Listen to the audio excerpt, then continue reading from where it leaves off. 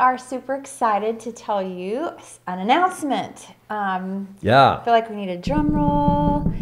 This is not a typical podcast in that we're not going to do a teaching or a deep conversation, but we just want to tell y'all about something that we're very, very excited about, something we waited years to announce. And we are in the filmmaking industry now. Okay, that might be a dramatic way of saying it, but we're going to be producing a documentary that we feel like is going to have tremendous kingdom impact. And we want to tell you about it and help you feel a part of what we are stepping into in hopes that you will, at very minimum, be excited about watching it as soon as it comes out and helping us get it distributed to more people.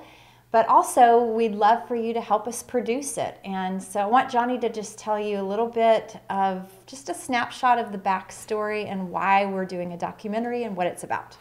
Yeah, you know, for perhaps about 12 years, we have been speaking into this theme of Reformation, seven mountains, the seven mountain mandate, the essential idea that God is big and great enough to show up, not just in church and in good meetings. We love that. We want that to keep happening.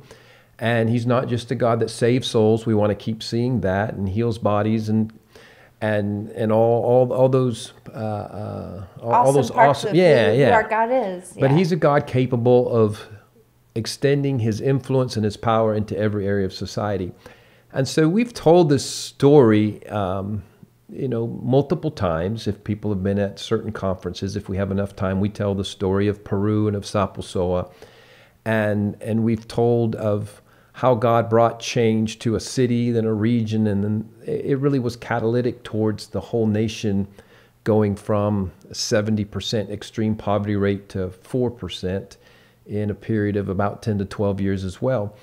And we believe there's the next level of transformation ready for... I mean, you just breezed over that so fast. That is unheard of. In 10 to 12 years for a nation that was very much a third world nation, went from 70% poverty rate, extreme poverty rate, to 4%. And this is all very documented. Right. We have the documentation on it. And so... yeah, it's the extreme poverty rate, which is, it's like, I don't know what it is, $1 a day, people living off of that. And so that part of it has been phenomenal. The Christian population doubled in that same time period, but it really wasn't through revivals. It really was through God being so good in society and people recognizing, and it conditions the heart of people to turn to him. So we've been telling that story and people have been excited about it, but we're now so excited, Elizabeth is saying, going into the filmmaking where we don't just tell you, you go, I wonder if that's really true. We're going to have this documented. I'm about to go back to Peru next week. Yeah, so by the time they hear this, you'll already have been on this trip. He's going down there to the same region, Sapulsoa, Peru. And we're taking a young filmmaker with us. And Seth Russo, who Seth we're Russo, so excited amazing. about working with. And so we're going to tell the story. We're going to find the mayor that we initially hooked up with 20 years ago. Well, next year will be 20 years, and let the cameras and the people there tell the story that we've been telling and the evidence of it. And again, it's designed to brag on God, not on us and what we were able to do, but just we were compelled by the Lord and what he was showing us to believe that he could step beyond the four walls of the church and do amazing things. And so we believe it really is going to be a visual, a story, a compelling story that is catalytic towards seeing our own faith expanded, extended, where we have an understanding, okay, what are we talking about when we're saying God can transform society, reform society? What does that look like? Right. And it's just going to be one of the stories, and we're going to tell, connecting stories to it. But it's the idea itself. It's the faith. It's the confidence in a big God, and then the evidence and the proof, and sustain now. Yeah. We're talking about a 20-year history that we'll be speaking into before it's over. And so not just like, okay, 2 months. There was, we had a great event, and for 2 months people were in unity, and there was and crime went down for 2 or 3 months. Those are all great stories as well, to tell of God doing something that was phenomenal over a limited period of time. But we want to speak into a sustained. This is going to be different in that way. That this is going to show a sustained something that was set into motion.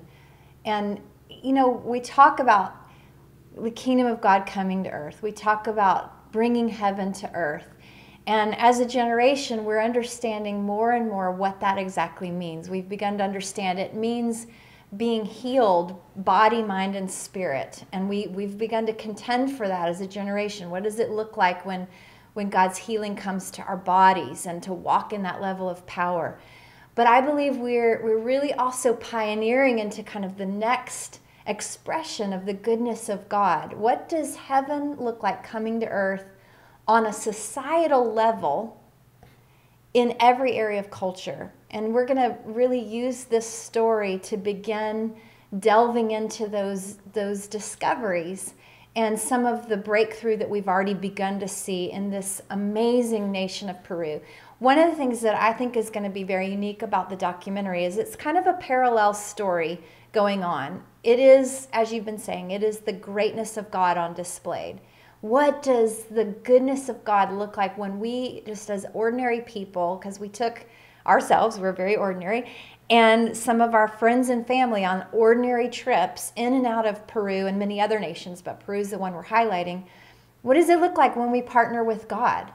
And you literally take time off work, you save up your money, you go, and what's the mentality that you go in with that brings reformation and change? What are we looking to agree with God on? And then how does that practically look?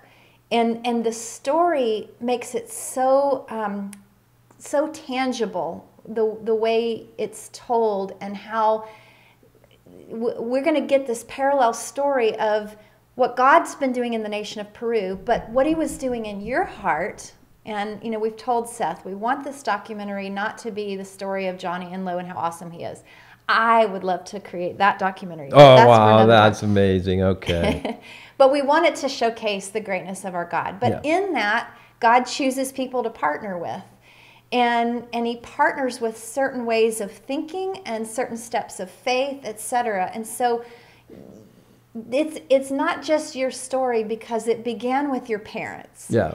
And so this other parallel story that'll be going on at the same time is the fact that you were born and raised in this area of Peru. Yeah. And your parents were missionaries there for over 50 years. Yeah. And they gave their yes to God in such a way that opened a door for you and other members of your family that travel and minister in Peru, to go and pick up where your parents left off, and to take these seeds of revival and see them sprout into the fruitfulness of reformation. Yeah, that's good. And so I'm just excited. We're on the front end of this. Johnny's only done a couple of brief interviews with our filmmaker, with Seth. And so he and Seth are about to, and we're so excited how God's already provided the money for this first leg of the journey, but they're going down to Peru. They're going to find many of the people that were key players in the prophetic unfolding of this reformation of Peru. We're calling it the Great Peruvian Miracle. And actually, I think someone else termed it that way in the media, in the news. Yeah, that was not even a spiritual terminology. It's been called the Great Peruvian Economic Miracle. The shift and change that's taking place in that nation over a 10-year period. And so, for us, it really becomes illustrative of what we're talking about. That's why this documentary is important. It's an illustration of what it looks like, because people want to know, well, what does it look like? And we want to build on this. We believe that this is going to be the first of many documentaries. I don't know that we're going to make the others, but I believe there will be countless filming. We're used to seeing these moments in time, which are just mind-blowing, of where someone will lay hands on someone who's maybe in a wheelchair and they get up and walk, and we want to see that, and we're drawn to that supernatural power of God. And there's a part of us that's like, is this too good to be true? we want this to be the first of many documentaries that does that on an international level. Like, is this too good to be true? Did God really do that? Like we can just hear God's heart and speak it, and then it comes to pass. And you can see a corruption in government begin to shift and change.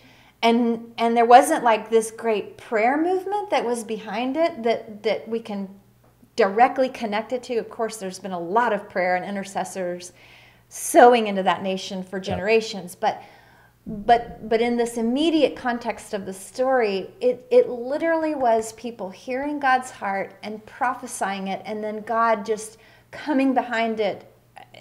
Without giving the story away. Right. That's all we can really say about it. And it's an invitation for the body of Christ to even embrace a new narrative, because we've had a narrative that things are getting worse and they're going to get bad enough real soon where we sort of have to go underground and hide and go into caves or just focus on souls. We got to just get souls saved. And this wasn't a nation that was consciously aware. It wasn't like all the pastors banded together and said, let's see our economy change and all of that.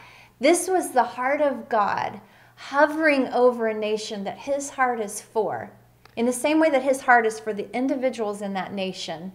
And he's been continually moving on the hearts of missionaries and locals there to bring salvation to individual hearts and lives. But the same God who's good and loving and kind, he's been brooding over this nation to see to respond to the cries of the hearts of the people, those who know God and those who do not, those who have a relationship with Jesus and those who do not. But they all have this in common. They were crying out under the poverty, the intense poverty of having so much lack. And God saw an open door to answer the cries of people's heart in his loving kindness to bring change. And then at the same time, you see, this is part of the punchline, but didn't you say that there was like a significant change in salvation's experience during that same time period? And not directly attributed to any one crusade or anything, but this premise that when we experience something shift and change in our environment, it acclimates our hearts to believe that there is a God. He does exist. He does love me. And that becomes the environment. The reformation of society creates the environment for revival, where people's hearts become hungry and acclimated towards a good God. Okay, so we just said a lot. We want to invite you to come on this journey with us and pray for us, begin to talk about it. We're excited about the buzz around this. And you can find out more details on how to get involved by going to our website, restore7.org, restore7.org. And there will be a link on there for you to go to a GoFundMe page where you can read details. You can watch a promotional video. We'll be keeping this updated with little teasers as the documentary is being filmed, and you can hear about the process and the progress of it. And if you feel moved in your heart to give financially to this, we are in the process of raising $50,000. Currently, as of today, we have a little under $2,000 towards that. And we're buying equipment, and there's just a lot of expense involved. We're going to be going back down to Peru at least 2 more times after this trip. We want to do this film with excellence. We want to do it in a way that's fresh and innovative and creative. That's where Seth comes in with his expert team. And we want it to be something that you'll want to show your friends, your family, people that may not even have a relationship with Jesus, and be proud to show them something that is an expression of our generation's belief in a big God who is loving and kind and has plans for not just his sons and daughters, but for the nations. So we're excited about this. Yeah. So go to restore7.org and see how you can get involved.